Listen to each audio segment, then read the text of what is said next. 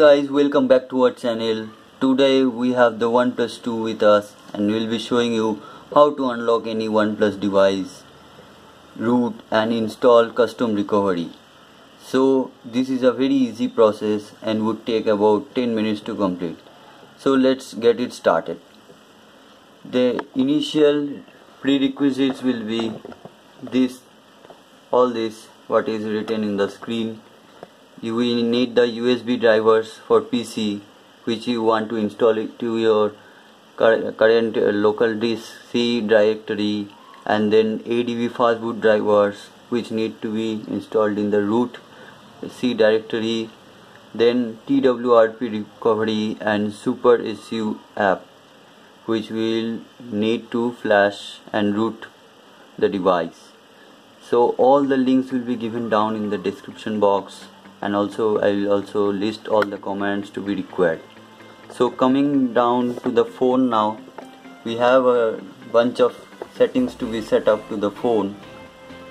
So let's get it started. First go to settings and come down and go to about phone. Here come down and tap on the build number 7 times to unlock developer options. Now go back, I have already done, hence go back. Here the developer options will be unlocked, open them, and also come down and enable this OEM unlocking.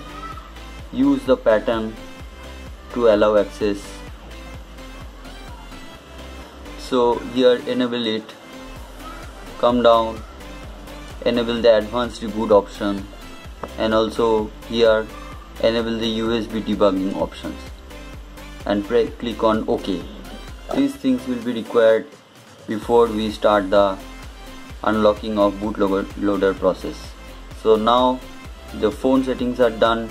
Now let's press the power button and then click on reboot, and then click on reboot to bootloader and touch to reboot. Let's touch. So as you can see, the phone booted to fast boot mode and it's on bootloader. Phone is in fast boot mode. We need to connect the USB cable to our computer and also to the phone. Let's connect. And make sure you install your USB drivers, else the phone won't be recognized. So coming down to the PC, we need to go to my computer and then go to C drive, and then here we have installed minimal ADB and Fastboot. Open there and then hold shift plus right click over here in the empty space and click on open command window here. So we have a command window here and we need to type this command: Fastboot devices. So as you can see, our device is listed over there here. So that means that our connection is successful and we can proceed to the unlocking of the bootloader. So next command we need to enter is Fastboot OEM unlock and press enter. Remember, don't enter anything else, copy and just enter as it is. I will provide the commands in the description box. So press enter. It is okay, and also phone reboots, and while doing the unlocking of bootloader it will erase all the user data and perform a factory reset. So you need to back up your data if any before performing with this upgrade. So here we'll click on yes. So it should take a while to complete it. We'll come back once it's complete. So it is completed and in the phone reboots we'll wait till it reboots to the system. Our phone has rebooted once again to the system, and now we have to go to the settings once again and go to about phone, tap on the build number as we did before. So now again we have become a developer and the developer options unlocked.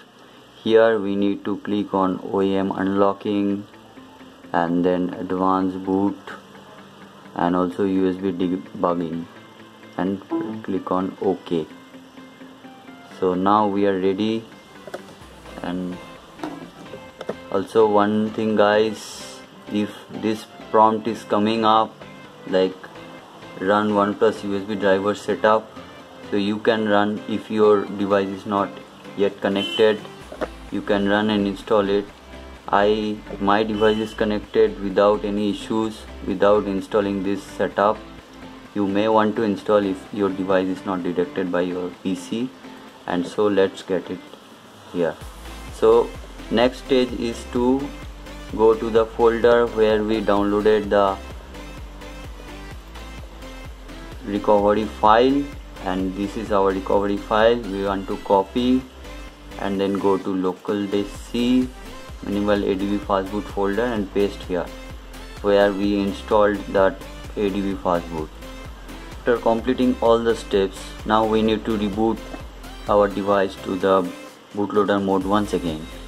So press the power button and click on reboot and click on boot to bootloader and then touch to reboot.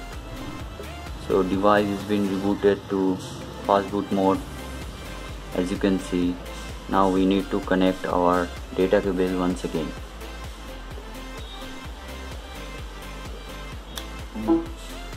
So our data cable is connected. Now we need to again go to the minimal fastboot folder.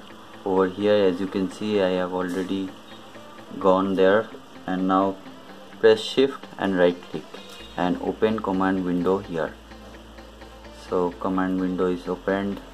Now we need to check whether our device is successfully connected to PC or not. So again we type fastboot devices. So as you can see, our device is here, it is shown up, so we can proceed to our installation of the custom recovery. So for that, I have pasted the TWRP file into the minimal ADB and fastboot folder, and over here I will type this following command: fastboot space / space recovery space TWRP.img. Please make sure to give the same name as it is here. Don't give another name, it may cause problems. So press enter.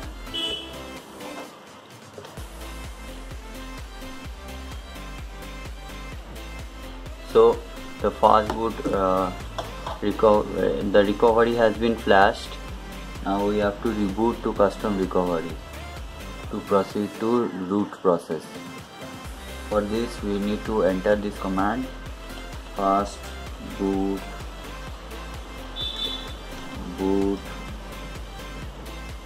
and paste the name again .img and press enter.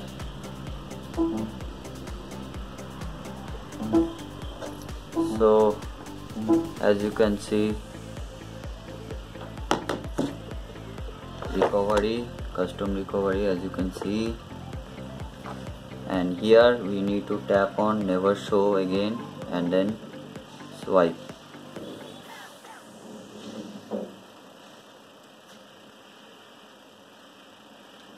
So here we have to first copy the SuperSU app file which we downloaded to our root of the system. which I have already done, and now we will proceed and install. Go to install, scroll down and then click on SuperSU and then swipe to confirm flash. As you can see, it's installing. The installation was successful. It has installed. Now we need to wipe the cache Dalvik. Just a second. Yes, and we need to tap here and swipe.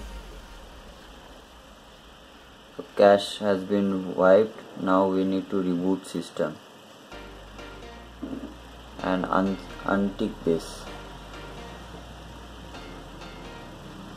Do not install.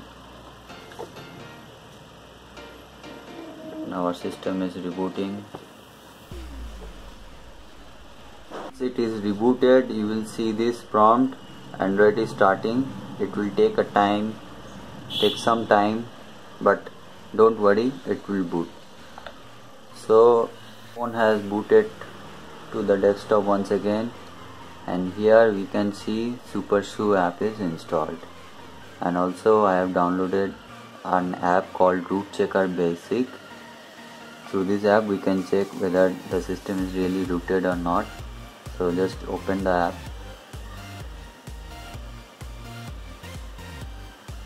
agree, get started, and then click on verify root. Here grant it. So as you can see, congratulations, root access is properly installed. So this device is rooted properly. So thank you for watching this video, guys. Hope you like this video. Please like, share, subscribe and comment. If you have any problems, queries, I will surely be thankful to help you out.